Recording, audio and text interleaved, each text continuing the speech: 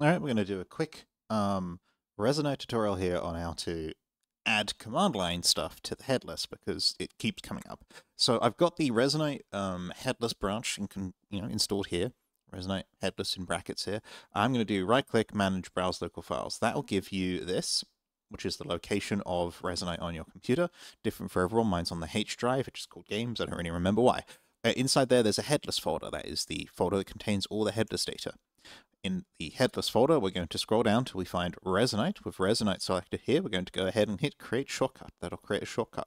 We're then going to rename the shortcut to whatever command setup you're running. So, for example, let's say that you were doing, I don't know, the force sync conflicting one.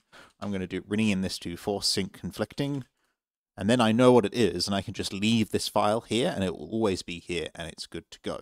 This is not a tutorial on what these commands do. This is just how to put them in. Then we're going to go ahead and look at the target. Sorry, right-click on here, hit Properties, and then in this target field on the end here, we're going to push space and then just enter our commands. For example, force, whatever it is, screen for screen, all that won't work for headless, etc.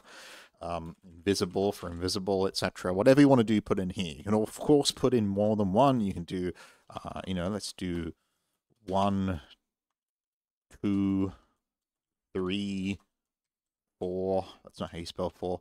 4, 5, right? You can just keep putting them in, and then you can hit apply and OK. And then whenever you double click on this shortcut, it will run that. You can also go ahead and take this and drop it onto your desktop. I don't use desktop shortcuts, so that won't even show up. But like say, for example, you can put it down into here, and then it'll be on the taskbar, and you can mouse over this, and it'll say, or right click it, and you'll say, hey, force sync conflicting, right? And then when you click that, it'll do that. But if you use the desktop, you could drop it there. It would be an icon. You could drop it to another folder. You could even rename it something more descriptive. For example, put force sync conflicting before Resonite, right? Because you can use the logo. And then you'll never have to remake these, like, for the rest of time. They'll just be there, and they'll be able to work for you. That's it. Bye-bye.